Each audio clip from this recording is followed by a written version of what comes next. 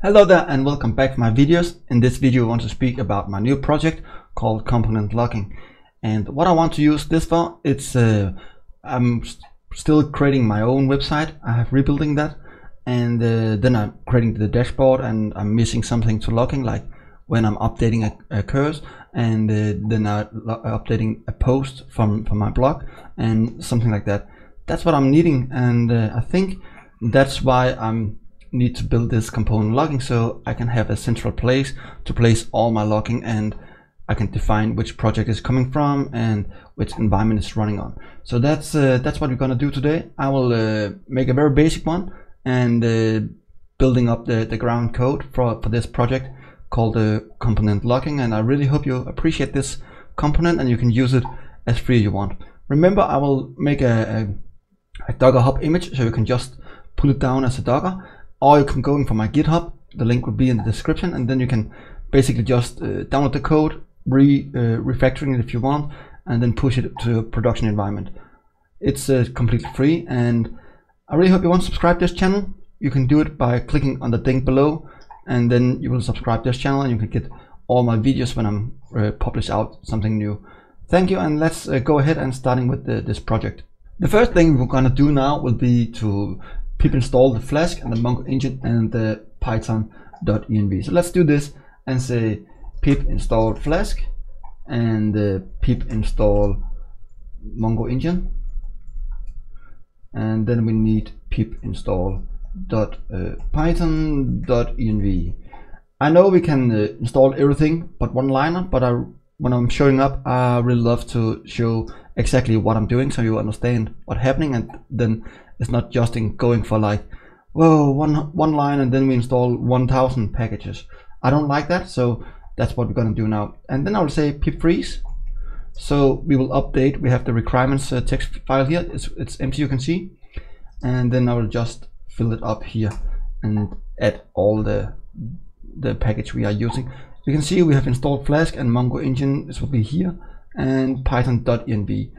It will install the sub packages like click, and it's dangerous, and ginger is using for Flask, and I think click and is dangerous too because it's coming from the same developers, and the markup safe will be the same. Mongo engine will install the Mongo pmongo, and Flask will install this too, and .environment is just the only package itself. When we have this installed, I will creating the app file here. It's called app.py, and then we are ready to basically starting up the application up. If you want to type Python app, and that's nothing response because we don't have anything inside right now. Before we continue, I will create the Docker file, so we are ready to push it up for Docker when we are finished, and I have the first beta version for you. And then yeah, I will not public release version 1 first, so I will think over time I will create betas, and then you can just download the last beta, and if you see this in the future, then you probably have the version 1 maybe. So that's what we're gonna do. So let's creating the Docker file up here. Right click and say new one and say Docker file up here, and I will say from Python, and I will use Python 3.8 in this clip, and I will use Alpine Linux because it's much faster than normal to running. I will say expose port 5000 on the TCP. We want to work there. Should be the app, how we will place our application. Then we will copy the requirement file inside, and we will just copy it inside to the app folder. Then we want to say pip install, and we'll say no cache here, and then we want to read the requirement files. I'll just copy this one up here, and that's it, and copy everything we have in the folder into the folder here, and we'll just say run, and we will remove if you have any environment files running, because we don't need that. We need to running the system environments when we're running inside the Docker. Then we want the command, and what we're going to do now is say we run to Python, and then we want to apply, And then the Docker file here, whoops, I need to come here. And then the Docker file is completely finished and we are ready to going for the right side of the code. So let's continue for this. So let's going back for the app.py, and then we need to say import logging. And logging is the internal logging system. It's not my component, so we will use this to display something for the terminal when we use this. And then we say from flask import flask, and then we're gonna say from logging basic configuration, and I want to say level should be logging debug. And the sound you can hear in the background, it's my baby. It's my turn to take it over, and I think it's be nice to recording some video when my baby is in the room. But the sounds could be very funny sometimes, so I really hope you accept that. Sorry for the funny baby sounds in the background. I will try to record this as good I can. And then we have app here and say flask, and name is equal to this, and we say app vgsgi app is equal to, here we want to say the db connect. I'll come back to this.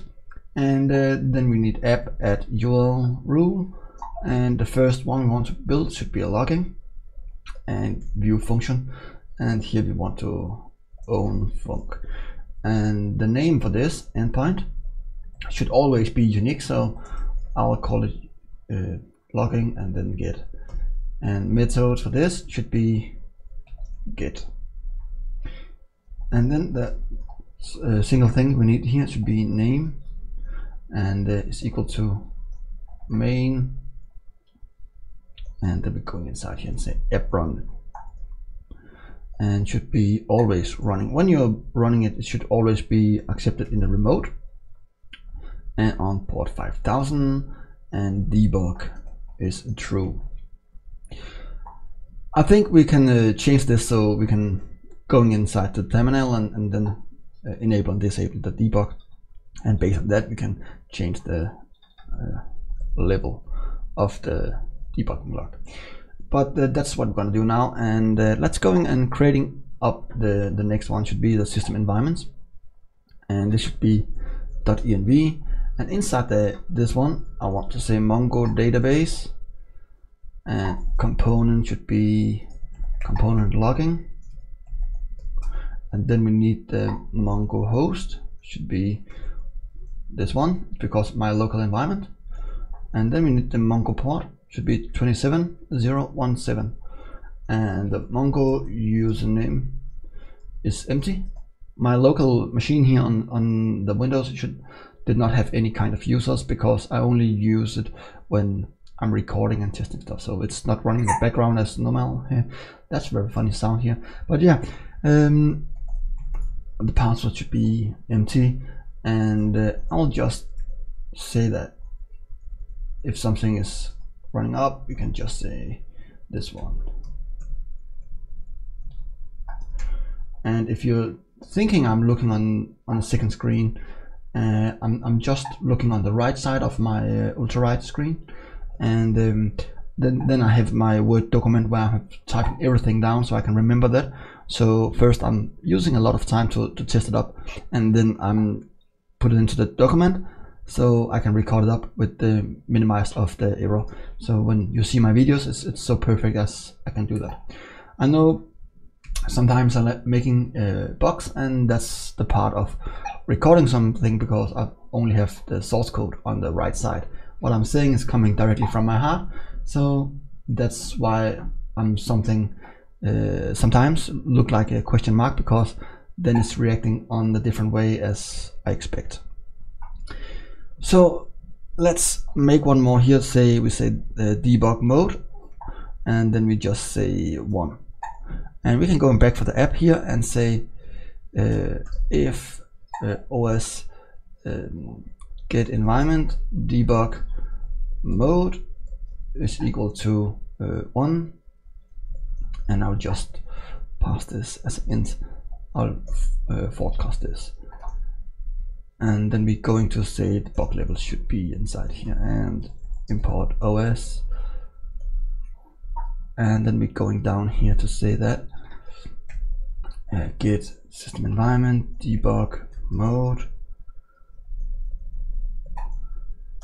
true if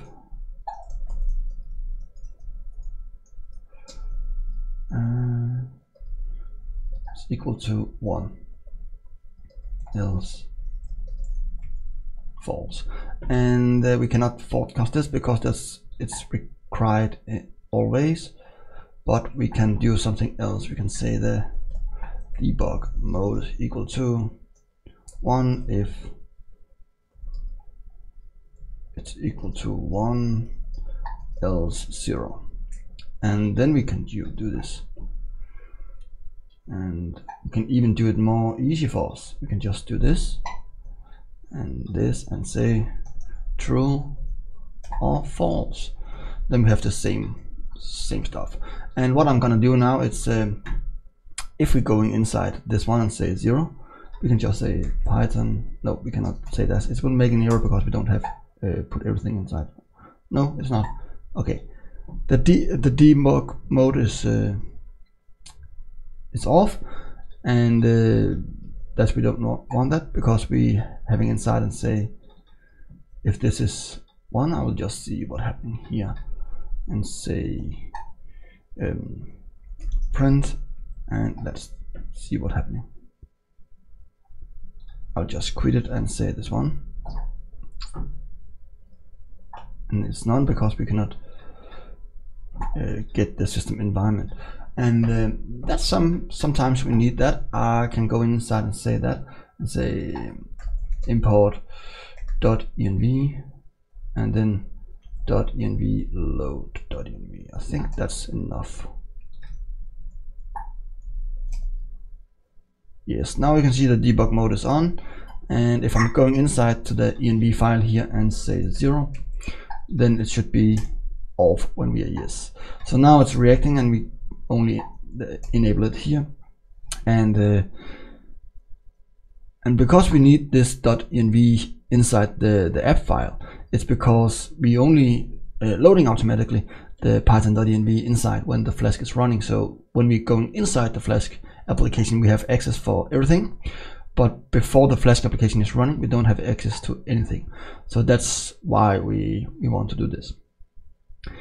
So that's the main file here, and we basically have creating the environment file. So we are ready for the next step. That should be about I think that should be the database connector, so we can building up the middleware. I don't think we need to go for the middleware right now. I know I say that, but I can see on my recording time it's taking a long time, so just to give you a chance to getting better understanding what's happening, and you don't need to see the full movie.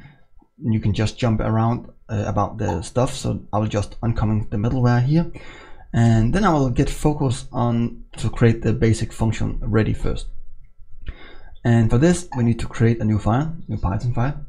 It should be in the library, and the library I will create a folder called Flask, and then I will say logging. Inside the logging here I will create the Flask logging class.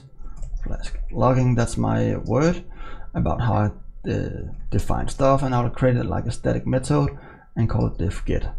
And what we're gonna do inside here should be when I'm using the postman and making the request to my component logging, then I will just get response back, and it should be in status okay. That's what my idea for this.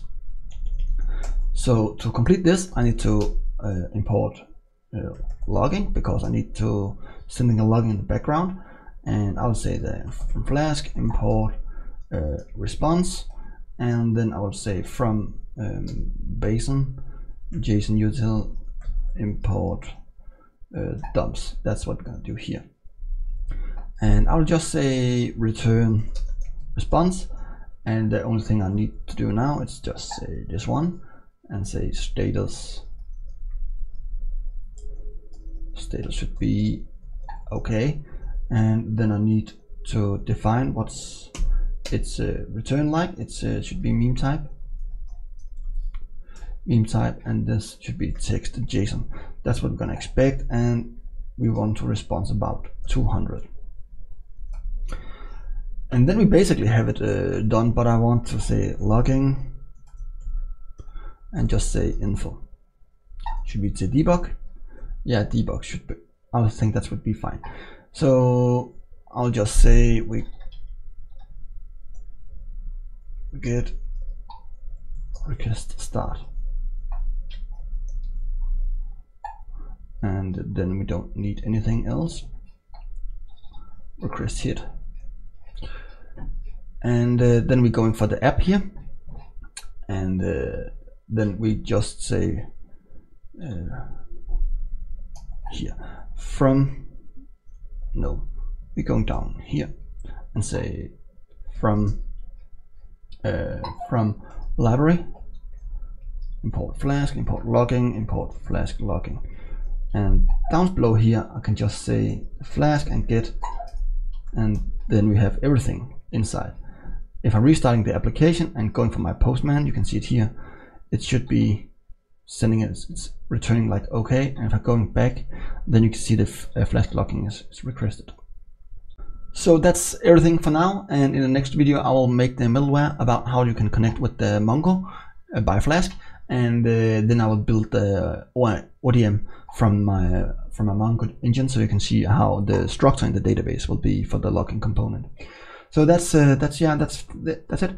And thank you so much to watch this for the end. I really hope you to subscribe to this channel. You can go in the right corner below and press on the ding, and then I'll appreciate that. And if you have a comment, please make it in the comment fields below. If you have any idea for this component or just giving me feedback, I would appreciate that, and thank you so much for that. And thank you for watching this, and remember, all the code will be on the GitHub. And remember, I will build soon, I'll build a Docker image so you can just download it from Docker.